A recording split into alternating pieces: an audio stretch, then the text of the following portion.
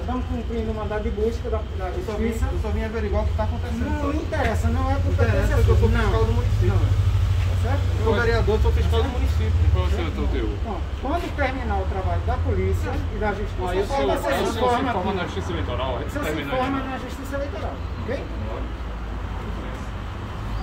Pessoal, eu estou aqui na Secretaria de Educação aqui do município e acabei de conversar com policiais federais e eles estão nesse momento fazendo uma operação e eu vim aqui para saber o que é que estava acontecendo, né?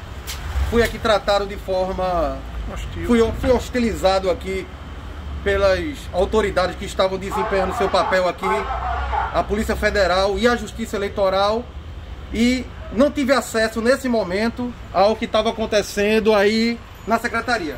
Mas sei e está ao vivo aqui e posso assegurar que a Polícia Federal está aqui junto com o secretário de Educação, Carlos Júnior, junto com toda a equipe aí da Secretaria de Educação, onde está sendo cumprido um mandado, né? Não sei do que se trata o mandado, sei que tem oficial de justiça, Polícia Federal, estão todos aí.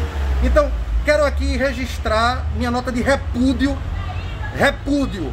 ao que está acontecendo aqui, porque sou fiscal do município, sou vereador e estou sendo aqui tolhido das minhas atribuições e das minhas prerrogativas funcionais, porque eu tenho direito e tenho o dever de estar fiscalizando e saber o que é que está acontecendo com o recurso público aqui no nosso município.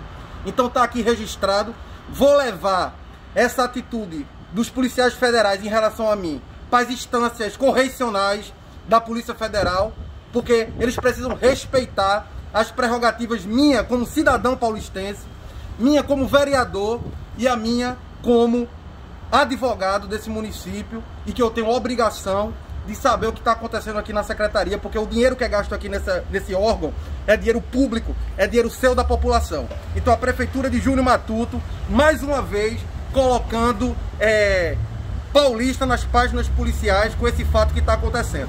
Vou entrar em contato com a imprensa, porque a gente precisa saber o que está acontecendo aqui na Secretaria, e acompanhe aí os desdobramentos desse fato, que eu vou estar publicando aqui nas minhas redes sociais.